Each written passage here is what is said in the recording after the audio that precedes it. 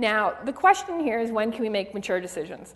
And this one is one of my favorite questions, because there's this idea that I love this. I really sincerely don't know what maturity means.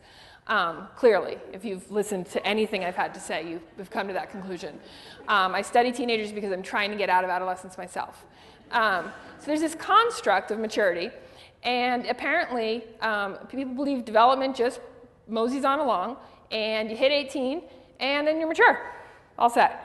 Well, it turns out that actually life doesn't work that way. At 16, we tell kids in most states, you know what, we trust you with 1,000 pounds of steel that can go about 100 miles an hour. You're adult enough, you're close enough, here are the keys, go ahead and drive. But do not try to vote in that car or have sex in that car, because you're too young. 17 is the age of consent in most states, and you have to be 18 to vote.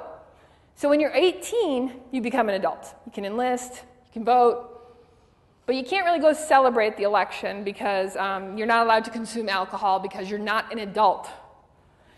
Okay, so that's 21. So is that it? At 21, do we finally say, okay, you are a full-fledged adult?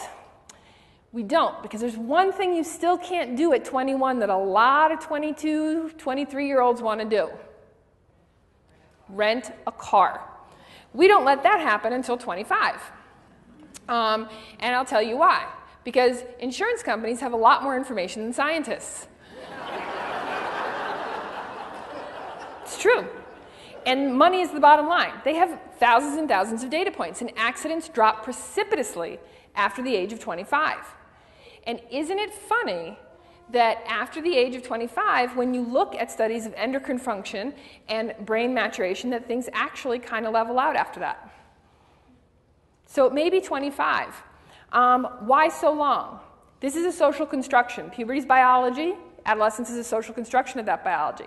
In the United States, we're prolonging that experience, prolonging it through college, prolonging it through lack of experience with the world. Keeping our children safe is also keeping them out of harm's way, but is also keeping them from learning things.